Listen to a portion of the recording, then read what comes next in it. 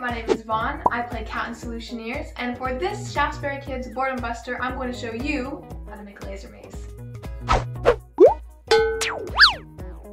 To start off, I'd like to welcome you to my Spy 101 club that I made up just now. If you want to join, you have to follow 2 simple rules. First rule of Spy 101 club: don't talk about Spy 101 club. Rule 2, you have to know how to beat a laser maze. So let's make one.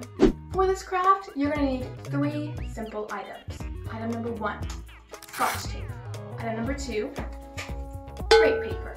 And item number 3, a clear space to make your maze in. Preferably a hallway would work best, but you can really do it anywhere as long as you get creative. For example, you can pull some furniture together with the permission of your parents and just tape the streamers there if you'd like.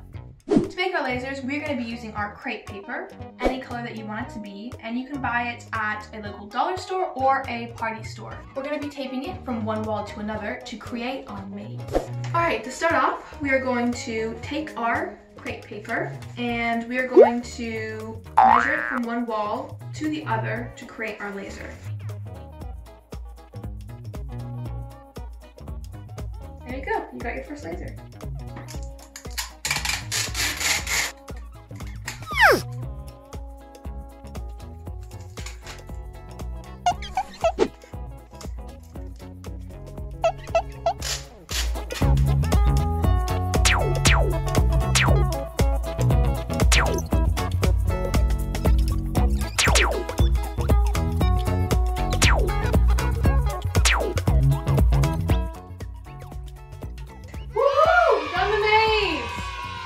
Alright, Spy students, let's do this.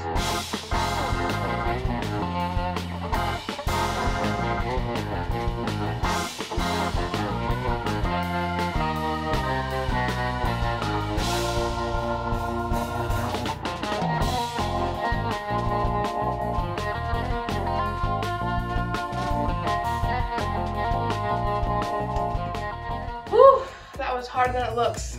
Hopefully you'll do better than I did. If you're looking for more Boredom Busters, visit the Shaftesbury Kids YouTube channel.